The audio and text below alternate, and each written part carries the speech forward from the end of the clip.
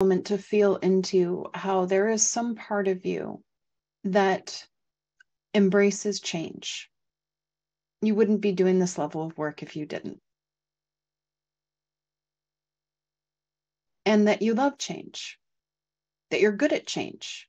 Otherwise, you wouldn't be here on the planet at this time.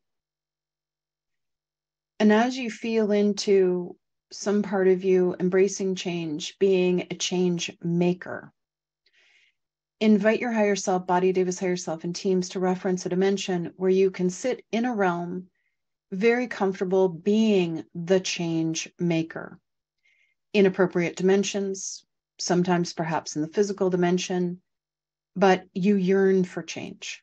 You are a change maker in these other realms and perhaps the physical.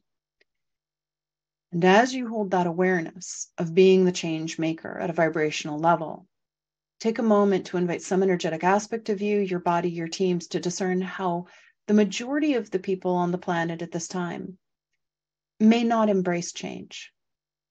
They may not revel in it.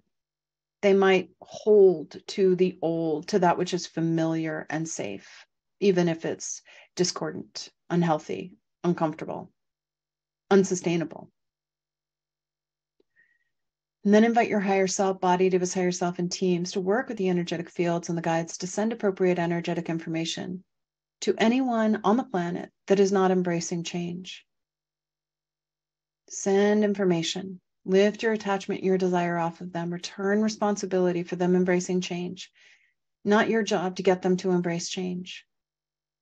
You embrace change. You love change. You revel in change. You are the change maker in a higher realm where you can effortlessly make the appropriate changes to appropriate vibrational grids.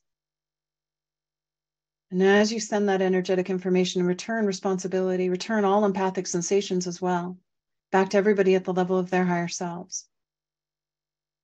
And then take a moment to hold safe space for people to resist change, fear change, fight against change. Hold a safe space for them to be in whatever process they need to be in. Because we are in a time of quickening. We are in an evolutionary leap. And when we're in an evolutionary leap, change is constant. And so that's why we want to remember that we have mastery of change, that we love it, that we are creating it in a higher realm where we can in a really beautiful, powerful, empowering way. And so as you send that energetic information, return the empathic sensations and hold a safe space for those to be in whatever process they need to be in with change. You get to model how you embrace change, love change, value change. Send that information and hold a harmonic, coherent way of being as you move in the world, as you serve in higher realms. Taking another deep breath in.